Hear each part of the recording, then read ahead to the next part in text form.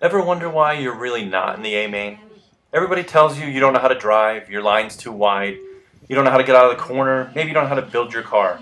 But let's say you can. You do know how to drive. You're just as fast, you hit all the lines, you hit the apex, you do everything right. You are still 0.2 of a second off. Is there something the pros aren't telling you?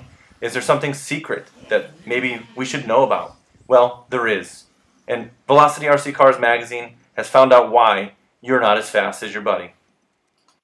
In issue 17 of Velocity RC Cars magazine, we explore how you can go faster. We spent the day at Tamiya USA testing with a professional driver, Rod Canary. He looks pretty funny right here. This test is not for those who like to race modified. Those motors are way too fast. For those at 13.5, 17.5 or spec motors, where every volt matters, this test is going to make you faster.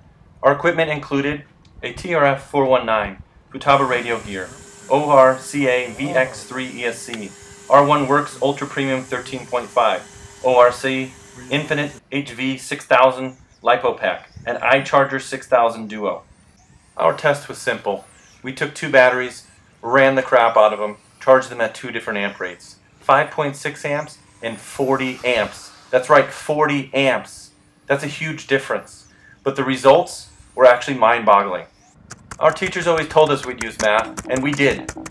But enough with all the foreplay. The results, that's what we're all here for. We don't need to see me punching on a keyboard or making dumb comments anymore.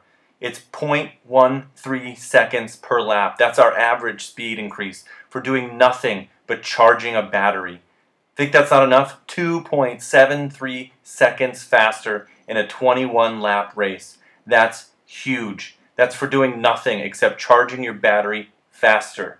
The pros have been keeping these secrets, and we're letting them out. Velocity RC Cars magazine. We got your back. We're making you faster.